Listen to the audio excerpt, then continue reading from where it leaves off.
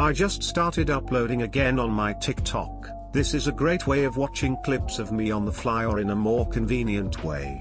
You should check it out at Sarite on Twitch or at the link in the description.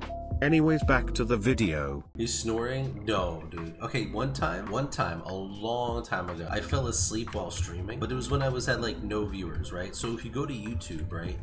If you go to YouTube and you look through the VODs of my first streams that still exist, the first couple of months of streams were on YouTube and the VODs still exist there. They're public. There is a one VOD where I fall asleep for 45 minutes. Just in my chair, live on stream. Nobody noticed because there was nobody watching.